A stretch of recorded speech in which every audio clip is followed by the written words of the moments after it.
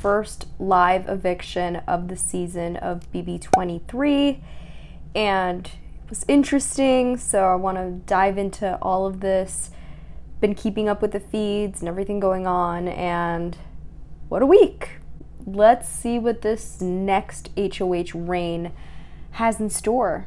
But first, who went home? So this picks up after the veto ceremony. Travis calls Frenchie a liar, which he is. It's funny because two people that he told were safe are on the block and are going to be on the block come eviction night tonight. So it's like, I don't know, like Travis is upset about it, but also doesn't really seem that completely bothered. Maybe that's just his personality. He's just a happy-go-lucky dude. I thought the whole what the French segment was funny. It was a little lighthearted part of the episode where the girls discuss, you know, Frenchie's name also being a substitute for the F-bomb. So I was wondering when we're going to see the whole Slaughterhouse alliance coming together, and it is absolutely huge and ridiculous. It's a matter of time before it falls apart. Bunch of dudes and then two girls, Whitney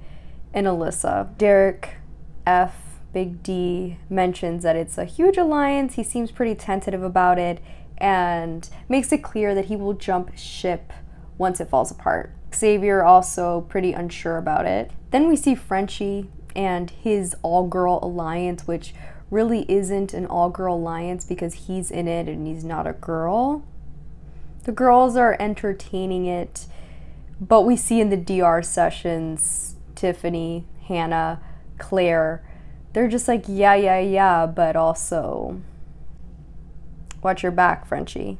I think it's pretty clear that they don't trust him. I think Hannah said it, Claire said it, and Tiffany, so. But I'm all for an all-girls alliance. Just, you know, an actual all-girls alliance. This season has so many brilliant, strategic ladies and a lot of girls, you know. There are the Whitney, Alyssa that are really getting on with the dudes, but there are girls that seem like they're really vibing with each other. So yeah, I really love the casting this season with the ladies. You know, I love really smart girls and I love seeing them gameplay and strategize. So I'm pretty impressed.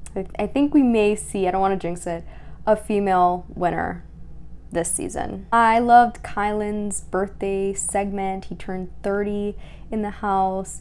That's so nice and so special that he gets his turn 30 in the house. So yeah, Travis's highlight in the house is going to be him dressing up in a dress and giving Caylin a lap dance. He was a really good sport about it, and it was funny and just, you know, lighthearted and just happy. And it was a bit of a break too from the crazy feeds, Frenchie all over the place. Yeah, Travis did a really good job. Good for him. We see the queens trying to get Travis to stay, and I think it could have been possible. I think something could have been done, but the framework had to be really laid down, and it had to, you know, involve a lot of work going into it. His team, you know, that's losing a number. Anybody's team, yeah, they say they want to work with Frenchie and make Frenchie happy because he's the HOH, but at the end of the day, one of these teams is going to lose a person. So that's losing a number from their own side, from their own team. Travis had a really short pitch for Brent and Frenchie, but, you know, this sales pitch wasn't enough.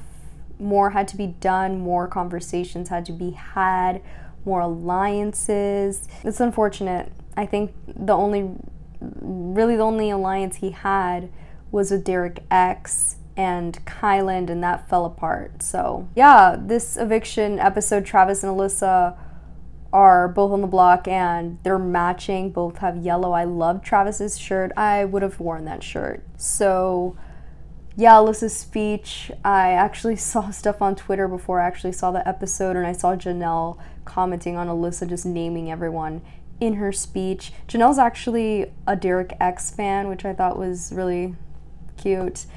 I really like Derek X too. So yeah, I just saw a lot of jokes about Alyssa just naming everyone and people just tuning out after she said Piper, and her, of course, plug her URL for her bathing suit company. These speeches have become sales pitches now. Alyssa's birthday is coming up, I think Saturday. So yeah, those are 2 birthdays pretty close together. Hopefully, for her sake, she won't be on the block for her birthday. Travis's speech, he takes off his shirt. I was like, why is he taking off his shirt? I thought maybe it was a nod to his little video interview thing for Big Brother that they used for the drafts. Or maybe he's just trying to get sponsorships or just, you know, do it for TV. Because it wasn't really going to do anything for him in the house. I don't think that was going to keep him in the house or change anybody's mind. But I guess it was worth a shot. He seems really nice, which I feel kind of bad. I always feel bad for whoever goes home first. He says he loves everyone, and he seems like a nice guy. He says the stuff in his bed is not what they think it is. It's shaving cream. He got pranked last night. It's funny. It was original speech. So yeah, the vote was almost unanimous. Pretty much what I expected.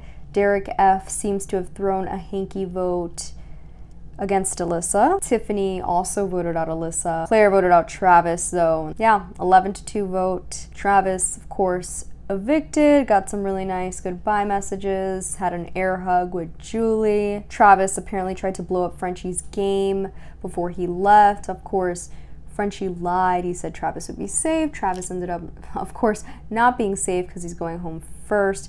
It's hard being the first boot.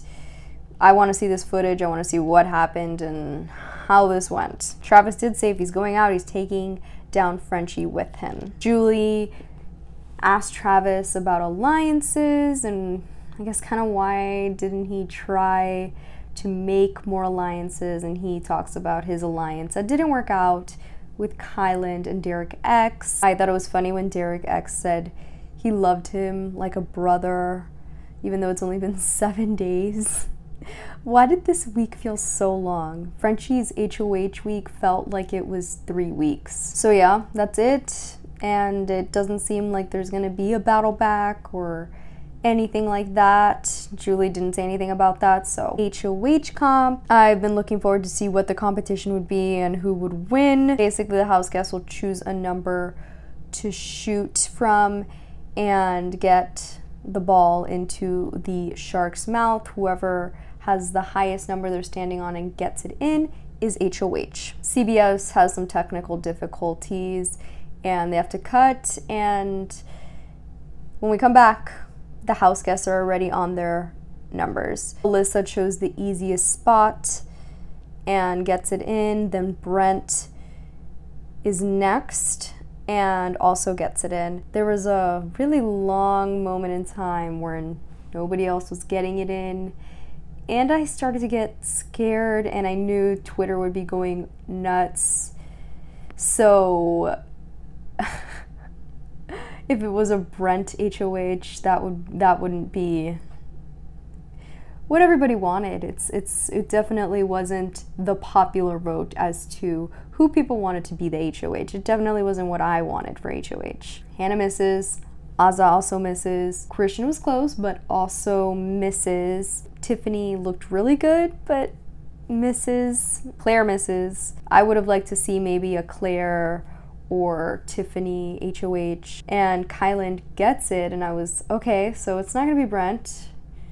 So yeah, let's see. I know Kylan's been a little all over the place, but it would be interesting to see what he does with this. And yeah, then Brittany hits it really hard and misses, and Derek F also misses. Sarah Beth misses, and Derek X, last to go, also misses. Which I wonder, since a lot of people were saying that they were going to throw the competition, did they purposely choose spots that they wouldn't be able to make it from? I definitely would not have gone all the way over there if I, actually wanted HOH, because that shot is making it from that angle. I wouldn't even know how to do that.